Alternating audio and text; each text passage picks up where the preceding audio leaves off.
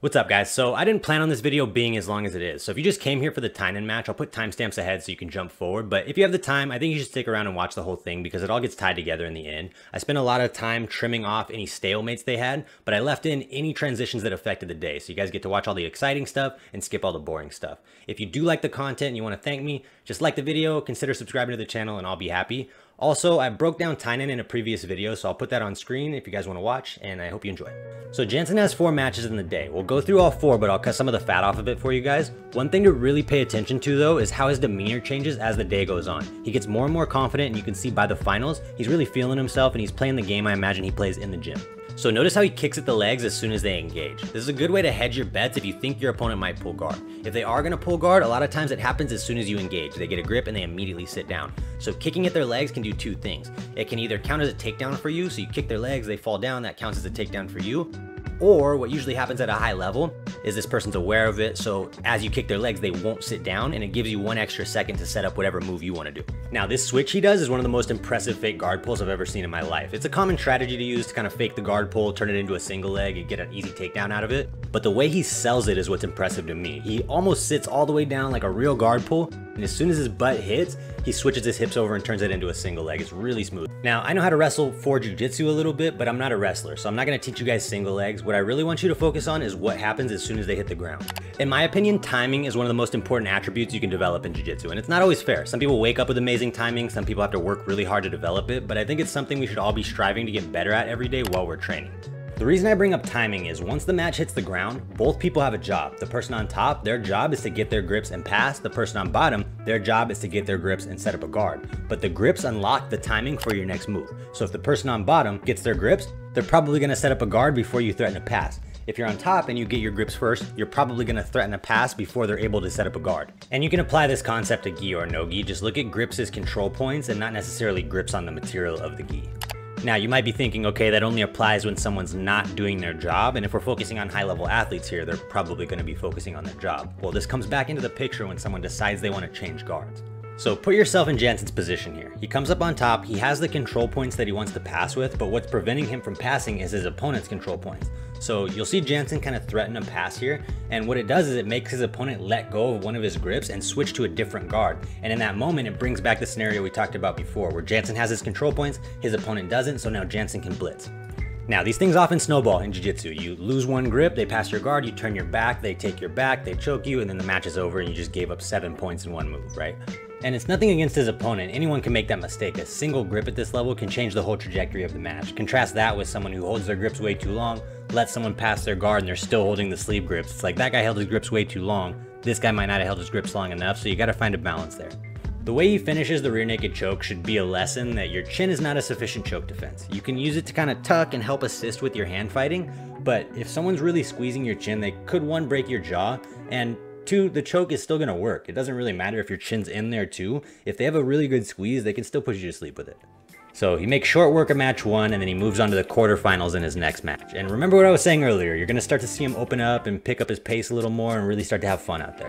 So going into the second match, we see a similar approach as before. He gets his grips, he kicks at his opponent's legs just to prevent them from pulling guard right away, and then he can get into whatever game he wants to play. Now, he pulls guard off of it, and this one's interesting to see because a lot of the stuff we talked about in the last match happens to him in this match. He misses one of his grip transitions, and his opponent's able to blitz past him. Now, to his credit, he does a good job of keeping contact with his opponent, following him whatever direction he goes, and eventually he sits up to his knee and resits back to a better guard. Now, it's important to understand that a lot of people don't come back from what just happened there. For a lot of people, if they get hit with a big pass, they're going to end up turning their back, exposing their neck, and getting choked in the process. And from a competitor's perspective, it kind of makes sense to take that risk. If you give up a pass, you're giving your opponent 3 points. If you give up a back take, you're giving your opponent 4 points.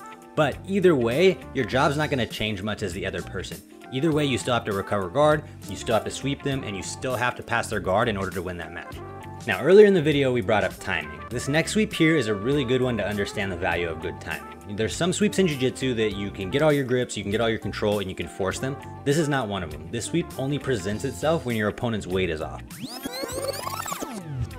A lot of us know the guard break his opponent's trying. For a lot of us, it was the very first move you learned at your very first class. It's the one where you grab the belt, you bring one knee into the middle of their butt, and you break on the opposite side. Well, there's a key detail to this move, and it's the way you lean your weight. The moment you bring your knee into the middle, you're giving up part of your base right there, so it's important that you lean to the opposite side in order to counter that. And the sweep that Jansen does, it's hard to even call it a sweep because he's really just using his hips to knock his opponent over in that split second that his base is off. But that's where timing comes into the picture. So Jansen settles in on top, he gets his 2 points for the sweep, and then he immediately goes for a long step. Now we talked a lot about the long step in my Marcio Andre video, I'll put a link to it on screen. But to keep it simple, the long step isn't a pass that people often finish. It's usually the start of a chain. So people long step to undo some of their opponent's control points, and then they're able to chain passes off of it until they finish. And again, it's another example of the snowball effect. His opponent doesn't like the pass, so he turns his back, he ends up getting his back taken, and it gets worse and worse and worse really quickly off of one mistake. Once Jansen settles in on the back, he starts talking to the ref, and I think his opponent's grabbing his fingers, and my understanding of that is as long as they're grabbing all 4 fingers, it's allowed. That's why the ref doesn't do anything about it. But you can see that talking to the ref almost bites him in the ass right here. His opponent uses that as an opportunity to try to escape, and it's really close, but Jansen ends up taking the back again. And this is where you start to see the power that Jansen has. It's one thing to watch a jacked Gordon Ryan one-arm choke somebody. It's another thing entirely to watch someone at middleweight choke another middleweight with one arm. Alright, so we'll get into the matches you came here for, and I think these matches really highlight why I think Jansen's going to go on to be one of the greatest of all time. We're dealing with 2 world champions here, and I'll be honest, Jansen makes it look kind of easy. Now, I'm a big fan of going to good wrestlers to learn wrestling, going to judo black belts to learn good judo, but one of the things that we have that's unique to jiu-jitsu, and you're only going to learn from someone who has a lot of experience in this sport, is wrestling with grips and wrestling around submissions. Up until recently, it was pretty rare to see people who had both good guards and good takedowns. Most people fell into one category or the other, and when you did see someone who could do both, you got a guy like Lucas Lepre who went on to win for years and years at a time. Well, that's changed a lot recently. Now most people have decent guards and decent wrestling, so we're starting to see the gravity advantage play into it more, and people are looking for top position a lot more often. Now, to be clear, there is a strategic advantage to playing guard, and it's the reason why we see people rush there so much. To put it simply, it's just easier to score on bottom. It's easier to sweep someone for most people than it is to pass someone's guard. Where this gets flipped on its head is when you have 2 really athletic people going against each other, because it's really hard to hold down an athletic person. If you try to sweep, a lot of times they'll just scramble out of bounds and you'll end up wrestling with them anyways. So for a lot of people, it's like, might as well just skip a step and take them down from the feet. So again, Jansen uses his grips to set up a lot of the wrestling here. They scramble for a little bit, but Jansen ends up stabilizing on top, and he ends up in this sort of 50-50 north-south hybrid position. Now, Jansen's really good at navigating this north-south position. He ends up here a lot, and we'll talk a little more about that later in the video. But to Tye's credit here, he quickly makes something out of nothing. I'm watching him go for this toe hold, and I'm like, all right, come on, man, what are you gonna do with that? But quickly he forces Jansen to roll and kind of bail on stabilizing. Now, maybe we have a different definition of what something is, because technically he didn't have a way to stop Jansen from just rolling out of the submission, but the fact that he can find it in these weird, awkward positions, it really shows that these kids can find attacks from everywhere in the game. And the advantage he scores from the toe hold doesn't feel like much, but it could have changed the whole outcome of this match. Right now he's down 2 points and an advantage, so just by getting that, it allows him to at least tie the matchup if he's able to get a sweep or a takedown. Now, remember what I said about finishing a takedown or a sweep on an athletic person? It can be a tall order, and if this isn't proof of just that, I don't know what is. Look at this, going right back to that single leg, and Jansen Gomes spinning! Look at that movement! This is one of those moves people see at World, and then they'll come to class on Monday and ask me to teach them the move, and I'm like, man, this is a level 99 athleticism move, and you're at about level 7 right now. Remember earlier in the video, we talked about how you'll see athletic guys fighting for top position a little more because it's often really hard to sweep an athletic person. Well, this changes a little bit when someone has a lead, because now Jansen can pull guard and he doesn't really have to sweep Tye anymore. All he has to do is not get his guard pass. He's kind of in a position where if he does sweep, great, he'll have a bigger lead, but he doesn't need to. It's on Tye to make up the point difference now. I think if you were to pull every single jiu-jitsu athlete and ask them to line their jobs up in order of difficulty there, I think for most people it would look like not getting your guard passed as the easiest. In the center, it would be sweeping someone, and then the most difficult job would be passing someone's guard. So your job as an athlete is to pick the path of least resistance. Why would you make your match harder than it needs to be? So Jansen uses his grips to elevate Tye, and then he turns it into a single leg. And again, these are movements that are specific to jiu-jitsu. You're never gonna see these types of movements in wrestling. You're never gonna see these types of movements in judo. You might see a single leg, you might see a sweep, but you're never gonna see these things combined. Now, all these sweep attempts are adding up to more and more advantages, and remember, Jansen doesn't need to be doing this, right? He could run the clock out and still win this match, but it's just stacking up more advantages on top of it. So if Tye does sweep him, now he has this giant stack of advantages he also has to overcome. Now, Tye's aware of all this, so you can see at this point he switches his approach from trying to close the point gap to trying to submit, and I think this is a good time to call an audible. In my last video, we talked about how sticking to the game plan is almost always the better approach, but to me, the mark of a really high-level athlete is understanding when your game plan is no longer useful and switching to something else. But I'd say for newer people, if your coach gives you a game plan, trust it, they're probably more experienced than you. Something to note here is Tye looks tired. I've seen a ton of his matches and he has some of the best cardio in all of the sport, and to see the difference between the two of them at this point is a big statement on Jansen's cardio. He doesn't have a bead of sweat on him right now. And it would be one thing if Jansen was just trying to run the clock out, playing the safe game while Tye's attacking, and then we see this difference in cardio. It's not that. Everything Jansen does is a legitimate threat. There's two types of attacks in Jiu-Jitsu. There's the one where you're just trying to reset the stall clock, and then there's the attack when you're actually trying to finish the move you're doing, and that's all Jansen does. We see Tye double grip the collar, looking for that Majid H style baseball choke, and it's a good Hail Mary if you're down on points like this, but this is a really dangerous move across the board. It's not just dangerous in the fact that you have to let your opponent pass your guard to do it, but it's dangerous in the fact that you have to commit both of your hands to their collar, so you're not undoing any of their control points, and they're free to grab you however they want, and most likely you're setting yourself up for a big passing chain. And you can see as soon as Tye moves one of those collar grips to something else, Jansen already has his control points and he's free to go. If you are going to play these like Hail Mary type games, you have to be ready to do damage control on whatever flurry of attacks they're going to throw at you after. And it seems like with Jansen, that flurry of attacks never ends until he lands in the position that he's going for. He's a walking example of the snowball effect that we've been talking about so much in this video. You make a single mistake and he makes you pay big for it. Even from the worst positions, you can see that Tye is still a threat. He could still end this fight at any point, but you have to keep in mind that he's putting himself in those vulnerable positions to attack. So if you're one of those people who like hates points and you only care about submissions, you have to keep in mind that getting a point lead can kind of help your cause. It forces your opponent to put themselves in vulnerable positions, which can lead to you getting a submission. At this point in the match, I'm trying to put myself in Jansen's shoes to figure out what's compelling him to still try to take Tye down, because he absolutely doesn't need to. He could just run the clock out, take whatever penalties they're going to give him, and there just isn't enough time on the board for him to lose this match. But I mean, that's why I'm making YouTube videos and he's at the top of the podium, right? Now, I know a lot of really good competitors that will intentionally save energy for tougher matches later in the day, and on one hand, it's smart to be strategic like that, but on the other hand, it's really boring to watch. And you can see that Jansen clearly doesn't have that mindset in him. All the way until the bell rings, he's throwing out consistent attacks. All right, we made it. You fell for the clickbait, you watched 10 extra minutes of my content, and now here we are at the finals. Now, a lot of people were rightfully impressed when they saw Jansen beat Tainan, but I think a lot of those people don't understand that this is not the first time. Jansen also has a win over Tainan at purple belt. Now, if you've seen that match, you'll know that it was a ref's decision, and we know how people feel about ref's decisions. But personally, I think they're kind of necessary in these major tournaments, and if I was reffing, I would have made the same call. So Tainan starts the match off by pulling guard, and a lot of the scenarios we talked about in this video aren't going to come up as much because Tainan's so good at all his grip transitions that all the windows he makes are really small. But I think it's a really good glimpse into how even at these high levels with really tiny windows, these guys can still get hit in transition if they're not careful. So Jansen backsteps into that north-south position that we talked about earlier, and this allows Tainan to turtle. Now this is important because it's the same way he takes the back in every other match. He circles to north-south, allows his opponent to turtle one way or the other, and then he circles to the opposite side. It looks flashy when he does it, but it's a relatively simple concept. I teach this move in the fundamental class all the time, and it just shows that even at the highest levels of the sport, it always circles back to the fundamentals. Both the videos I suggested earlier, my Marcio Andre video and my Tainan video, cover this position, so I don't want to beat a dead horse, but it's an awful position for the person on bottom.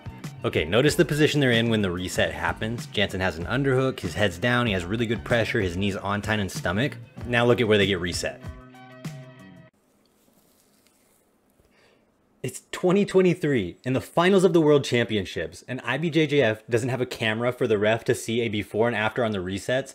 I know you're not paying your athletes. Where's this money going? Now, if you don't know how big of a deal that underhook is, had that reset not happened, we may have seen Tainan get his guard pass for the very first time. It's that much of a game changer. It's not just the underhook that's the make or break for a pass. You can get an underhook sometimes and still not finish your pass. It's that combined with everything else, right? He has the underhook, he has his upper body down low and close to his opponent, and he has his knee already freed up and on their stomach. It's about as close to finishing the pass as you can be. So the bad reset doesn't shake him at all. He just goes right back to doing what he was doing. And again, this is another mark of a high-level athlete. These guys control what they can control, and they don't think about anything else. That stuff doesn't matter. I bring this up because I can't even count the amount of times I've seen someone get what they think is a bad call, and then their mind just short circuits because of it, and they lose the whole match. You have to just control the things you can control, and the ref is not one of those things. So we end up in this single leg X position, and the name of the game for Jansen here is keeping weight over Tainan. He needs to keep his weight on his front leg. So Tainan's going to be doing the opposite. He's going to be trying to push Jansen's weight onto that back leg so that he can stand up. Every time Tainan's attacking, Jansen's defending first, but then following up with attacks of his own. And this is really important because if you watch all of Tainan's matches, so many people fall into this trap of just defend, defend, defend, defend, and they get caught in this cycle of just getting steamrolled by him and they never throw any offense back. Well, Jansen's not falling for that trap.